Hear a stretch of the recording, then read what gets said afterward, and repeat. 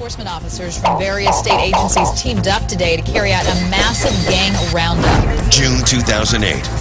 After months of wiretaps and stakeouts, the Oakland police launched Operation Nutcracker, aimed at smashing the gang problem in the city.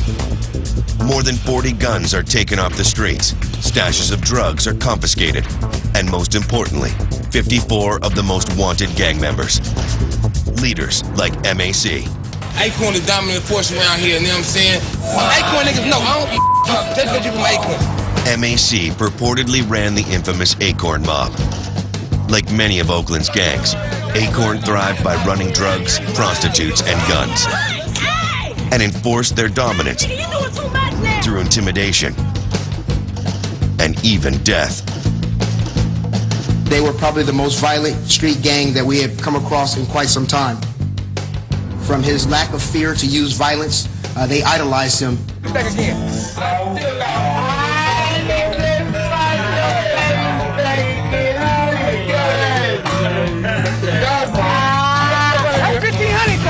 MAC is an alleged kingpin of Oakland's gangs.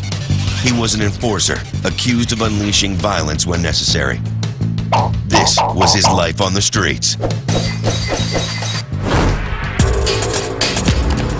And this is his life now. In jail, facing charges for conspiracy to commit murder. He wears the scars of a life lived on the street. The violent life of a gangster. For MAC, these scars are a badge of honor. I've been shot 20 times. Had a couple wounds up in here, pelvis, this. A lot of them in my buttocks. I don't know how that one didn't paralyze me. This here, I got shot 5 times with a 40. Then I got shot 2 more times. But going behind bars at Santa Rita Jail is a homecoming of sorts for MAC. Just like on the streets, in here, it's a world of gangs. Of the 4,000 inmates at Santa Rita, more than half are classified gang members.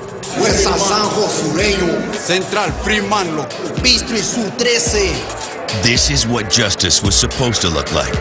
A jail filled with Oakland's top gangsters. But with those like MAC, who held their power through violence and intimidation, now behind bars, a new generation of gang member is taking over.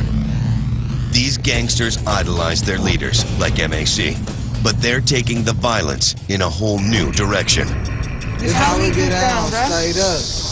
You got individuals with guns, you got individuals that don't care about life. They gonna do what they gonna do. 4 shootings over 7 hours. These numbers alone are astounding. You don't have to have permission to kill somebody now, you know what I mean? Now, it's in shambles. It's almost like a third world country. Police are investigating Oakland's 3rd murder of the weekend. Since Operation Nutcracker was completed, there have been 80 murders in Oakland, most carried out by a younger crowd in a more violent type of gang justice, where one killing is answered by another. And the funerals continue. If you continue in your sins, all you got to look for is death. Lying in an open casket is Oakland murder number 112, known to his family as Ronnie Greer, son of Lanika Shelton. Ronnie was just 16 years old when he was shot and dumped alongside a highway. And though not officially in a gang, his circle of friends included the Squad Boys, considered by the police to be one of hundreds of smaller gangs in Oakland. Come out of that environment and you won't get caught up. Whether Ronnie was a target or an accidental killing is unclear. In Oakland, it can be hard to tell the difference. There's always things going on in Oakland. It's scary.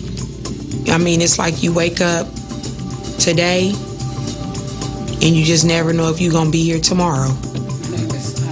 With Ronnie dead, everyone expects retaliation. In Oakland, no killing is left unanswered. I don't agree with it, but I understand why you young men carry a gun, and I know some of y'all up in here got one right now. But the cold thing about it is, all y'all in here, and somebody here know who did it. I wouldn't even be surprised if the person who did it is among us. It makes you want to go out there and take their life too. I mean, you don't have no reason to be here. You don't deserve to live. You ain't killed my family member or my loved one. And God just don't know how I feel in the inside. I just can't believe that they killed my baby. He deserved to be here with his family. I deserve to have a chance to see my son grow up. He didn't deserve to die. Right now, a new target is forming. May we all stand? In the shape of Ronnie Greer's killer. In Oakland, justice can come from the hands of revenge or from the police. It's just a matter of who gets there first. Up next, deep inside Oakland's game of drugs, money, and violence. And then a trip to the killing zone. Care what the cameras say, I'm gonna...